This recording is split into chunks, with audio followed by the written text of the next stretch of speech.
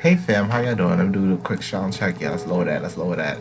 Hey fam, how y'all doing? My name is Cole, and welcome to Orgaysis. Today we're playing Minotaur Hotel.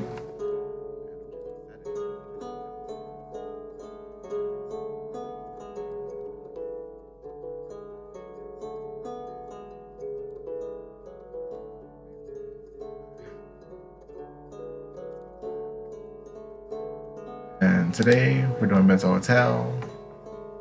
I don't know what we did last time, but like he got an upgrade. He grew up a little bit. He grew up. I'm such a pervert. I looked where I was supposed to be looking. Um, why is hold on? Both okay. I got two up. Okay, okay. I'm sorry for the dissonance. I'm sorry for the chaos. I'm sorry for the discourse. I know I shouldn't have clicked it twice. We're gonna go over time today. We're gonna fix this. There we go. I was just making sure that it loaded up. You know, this sound is really loud for me. Like it's in my ear and it's actually distracting me. I think I'm just trying to get my head together and it's not really letting me. Menu. Um, let's lower you to here.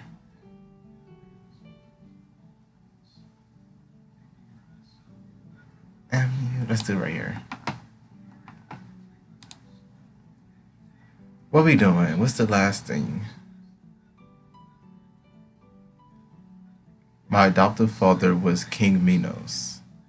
Assuming I wasn't behaving, he treated me well for the most part because I was sacred. Okay, sacred. That's your adoptive father. Okay. Then I got sent to the labyrinth.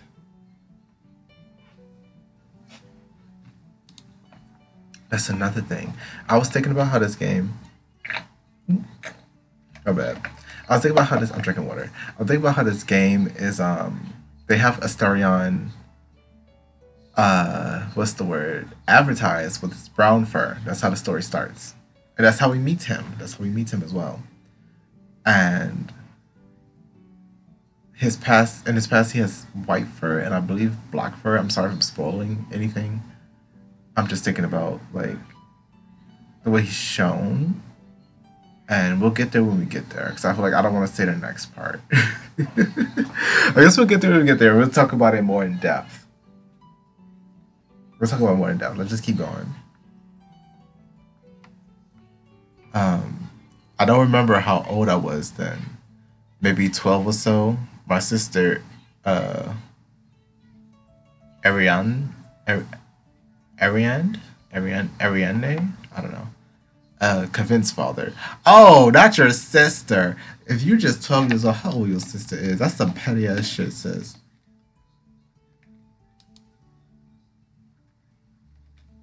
She said I would become dangerous. It took a while, but he was swayed. I was carted off and left there with only an axe to fend for myself in that labyrinth built by the artisan Daedalus. Like, bruh, why? What she have against you like that? That's what life for me was like in Crete.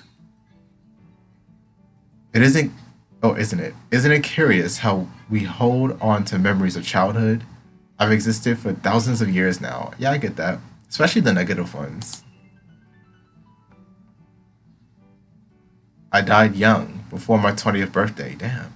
And yet so much of who I am comes from those 2 decades. I often wonder what life would have been like were I not a hybrid monster. For starters, mother wouldn't have lost her mind. My sister wouldn't have tried convincing father to send me off. Yes, she would. It'd just be under a different pretext. She don't like your ass. I would have had a normal childhood. Make no mistake, life back then was not easy, and dying young was not out of the ordinary.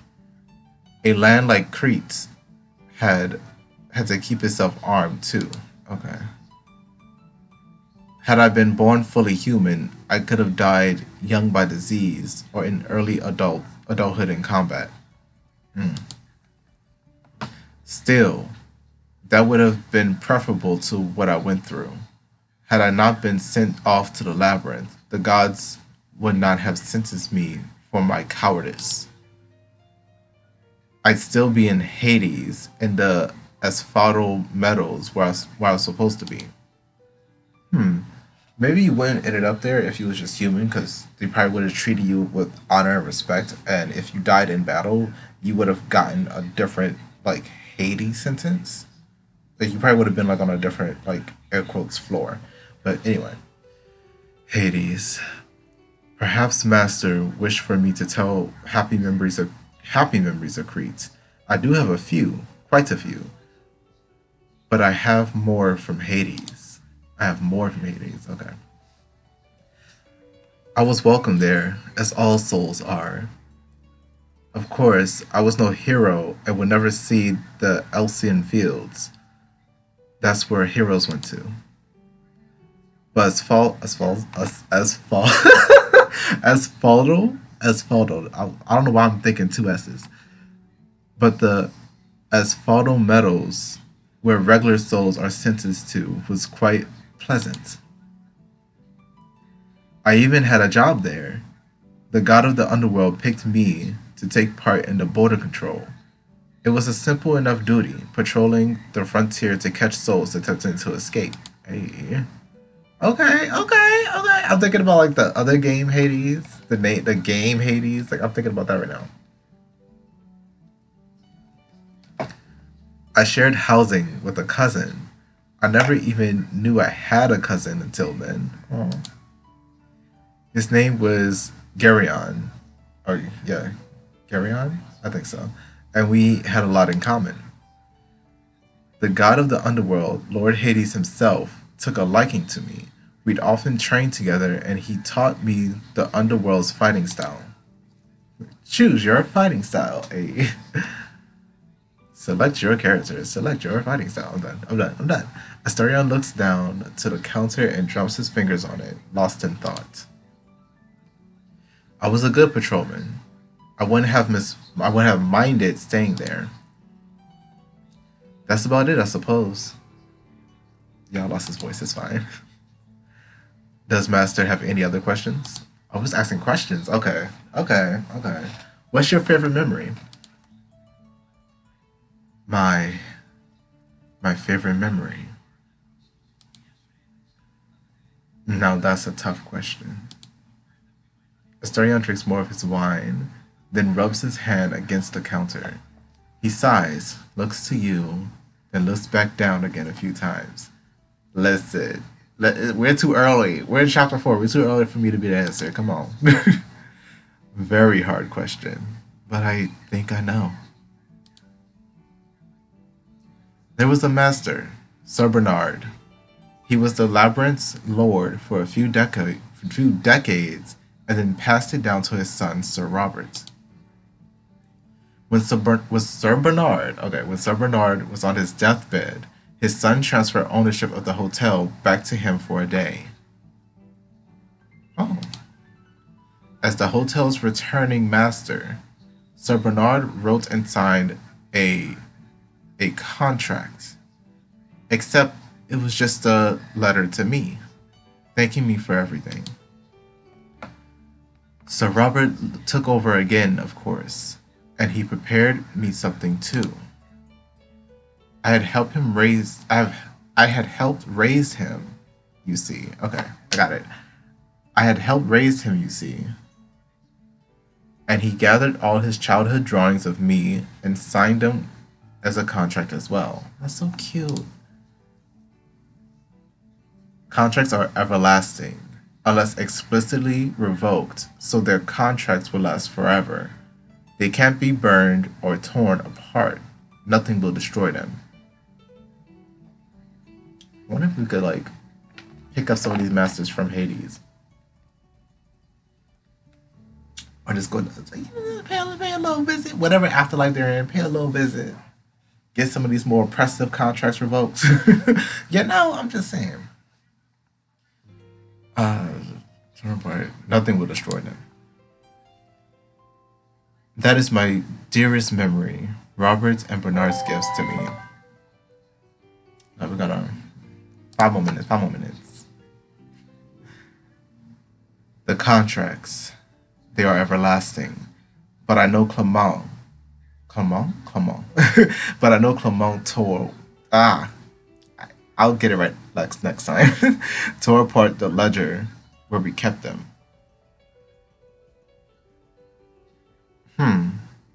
What does that mean? They must be hidden away somewhere. Eventually I'll find them again, even if it takes me years. Right, because he wouldn't be able to tear apart the ledger if that was some of his content. Well, probably still the ledger, but like not every page in the ledger. Some of the pages are contracts. Anyway, they must be hidden away somewhere. Eventually I'll find them again, even if it takes me years. Excuse me. Ooh, excuse me, y'all. After all, I have all the time in the world, don't I? Precious, precious man. The Minotaur takes yet another swig of his wine. He sways left and right, his eyes half closed. I want to record this one first, because it's going to go up on Monday. I definitely need more water. I have another memory, just as sweet. When I was in the underworld, I made friends. One of them gifted me with the statue of a red ox. He was a herder in life. It was fitting, of course. I brought it with me to this place, and only thing I managed to bring, the only thing I managed to bring. It was supposed to be in my room, but again, come on. I was loved. The letters and the statue, I cherish them dearly. But love needs no gifts to be remembered. Oh, my heart. Asterion looks down again. He holds the wine bottle against his chest. Okay. When a conversation naturally exhausts itself, you both let inertia carry you into a comfortable silence. Don't make it hug this man yet. The warm buzz of alcohol in your system does much to ease the day's drudgery. Okay. As does the newly rekindled hearth fire's convivial crackle. Convivial. Not a C, it's a V, so convivial. I'll look it up on Google. The seats bear your weight admirably, despite their age, and the rustic scent of the wood smoke and fine leather upholstery makes relaxation and effortless as breathing. I am reading way too fast. I'm making assumptions. Though you and Asterion are the only current occupants of the lounge, things seem a little livelier than the stark row of unclaimed stools would suggest. With the hotel's improving condition, each one brims over with potential for future patrons to serve. There's something about Firelight's ability to captivate the heart that harkens back to time immemorial. First try. As though written into your bones by the struggles of your ancestors, the dancing shadows stir an impulse in your mind. Impulse that your mind can only dimly direct. My bad, y'all. For a moment, Asterion's presence is so insubstantial that you feel alone with your thoughts. Out of the corner of your eye, you see his bovine brow crease, eyes slowly flicking back and forth between you and the fireplace. His mouth opens soundlessly for a moment, but closes just as quickly, as though the subtlest perturbation of the air would be enough to shatter the idyllic scene. Okay. In the soft light, Asterion's countenance grows soulful and then cold and lucid. Perhaps as a quirk of his immortal body, he seems to sober up more quickly than we were expecting. His gaze finally settles on the fire with the stone-faced focus of a trained guard. alert, but betraying no further sign of his feelings. You cannot say how many hours you two have spent before the fireplace, looking with simple, rapt attention on the flame, at the flame. Wow, okay. Heedless of the passage of time, the greeting moment stretches on as long as the compulsions of your biology will allow it to. The feeling of your chin hitting your chest eventually jolts you from the quiet reverie. I think it's reverie. Reverie. You didn't even notice you were starting to nod off. And that's where we're gonna pause. I'm sorry y'all for messing up so much, but thank you guys so much for watching. I'll get back used to it the more episodes I do. But if you enjoyed this video, let me know by leaving a like, subscribe, and turn on notifications so you know when I upload and I do. Also, leave something down in the comments. Tell me what y'all think about this game so far. What else? If you enjoyed this game, right, and you'd like to play it for yourself, you can do so via the link in the pinned comment. I stream every Saturday and Sunday at 8 p.m. and 12 p.m. Eastern Time, respectively. I believe that is all I have to say, so I'll see you guys in the next video.